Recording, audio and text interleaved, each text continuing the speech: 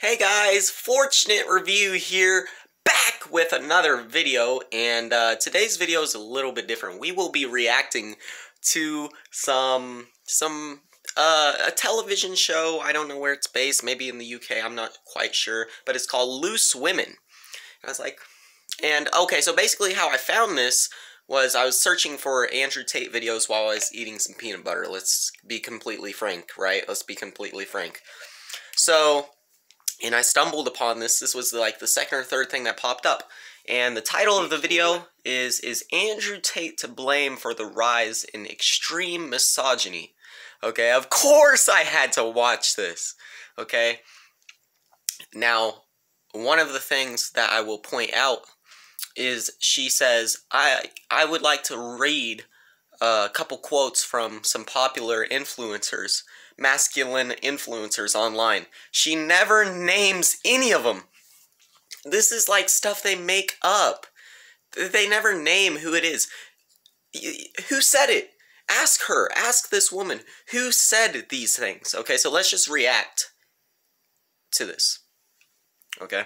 Up to adult age has to be done, and we've got to come together as parents, because this is a widespread. It's taking over. Can I just read out? Yeah, getting fit and not want to get with girls that are going to leave you because they're hoes. Popular male it's bad. One says any. Okay, so she says popular male influencers said she never gives any names, guys. Fit girls 2025 with a body count under 5, shout me. Wow. In 5 years, girls who were hoes are worth nothing. To me, you're worth nothing, and it's all your fault. Wow. I don't get why it's the new trend for girls to be hoes in their 20s. I mean, it's right. For a woman it's on the true. First date, they'd be willing to have sex. Especially in America. And women belong in the kitchen. Who said that? She doesn't even name who said that. Yeah. But it's such a multifaceted thing, because on the one hand, you've got the problem with young boys and why they're being attracted to this, and whether that's in part to do with the Here's why they're attracted to Andrew Tate, is because this is what Tate's done for me. I respect women. I don't know where she gets these, oh, popular influencers, male influencers online. Da-da-da, they say, oh, women should be back in the kitchen. That's something that my 13-year-old cousin, maybe even not him, I don't even think my 13-year-old cousin would say something like that.